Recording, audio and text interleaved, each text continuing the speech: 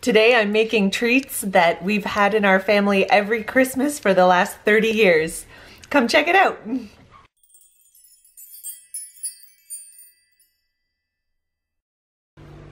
Good afternoon. It's Sunday, December 2nd. So we are doing well so far. I've already kind of surpassed my expectations in terms of being able to vlog every day.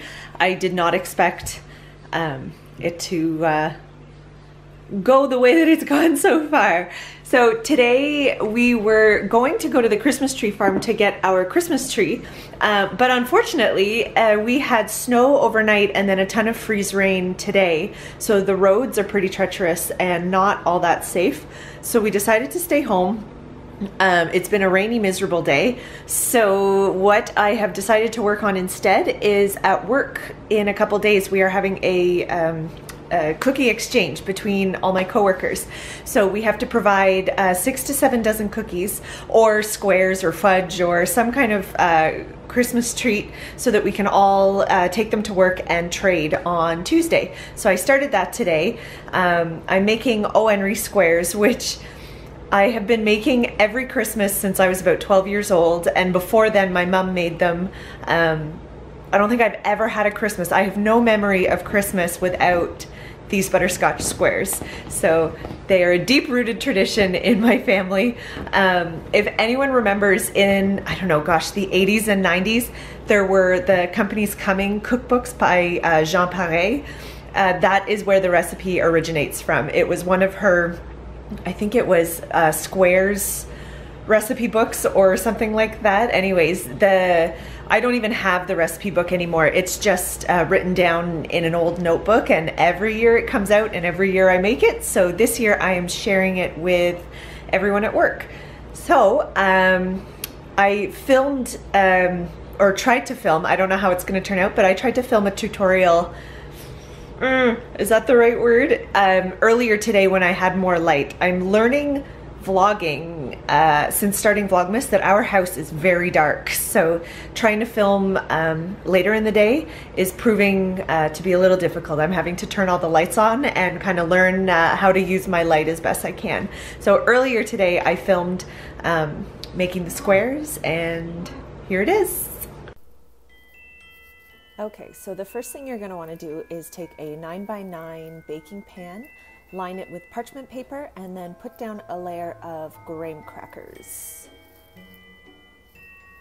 And then in a medium saucepan, you're going to mix together 3/4 of a cup of butter, 2/3 of a cup of packed brown sugar,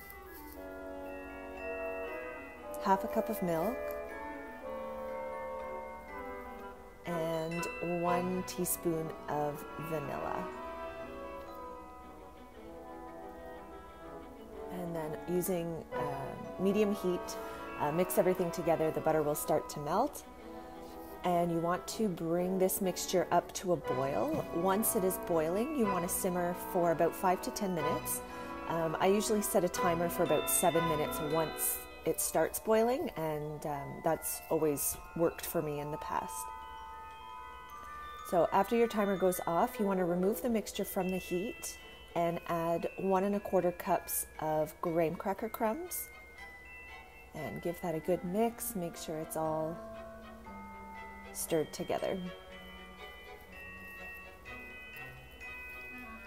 Okay, oh gosh, this is a great camera angle on my part, but you're going to take your sugar and crumb mixture and pour it over top of your layer of graham crackers.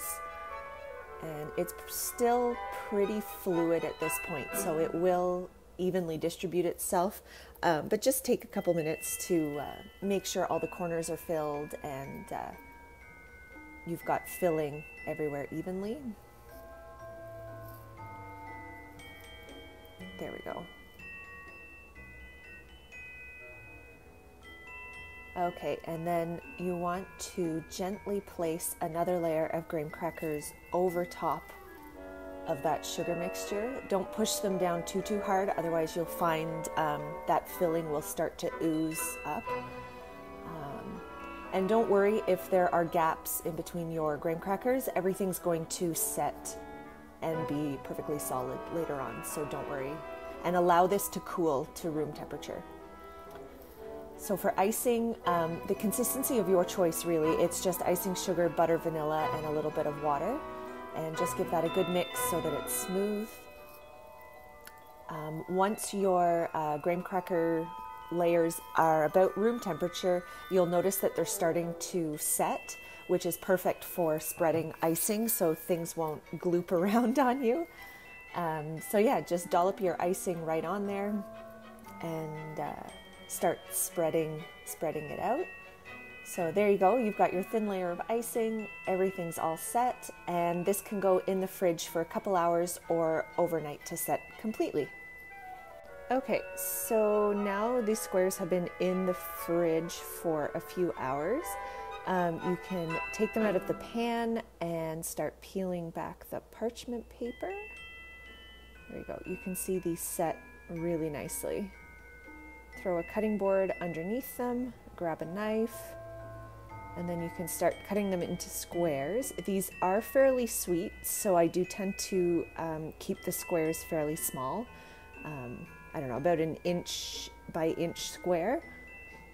There we go, so almost finished cutting the row, and the larger square at the end is absolutely the taste test square. So there you have it, there's the O. Henry squares that we've been making for over 30 years. Thanks so much for stopping by, everyone, and we'll see you tomorrow.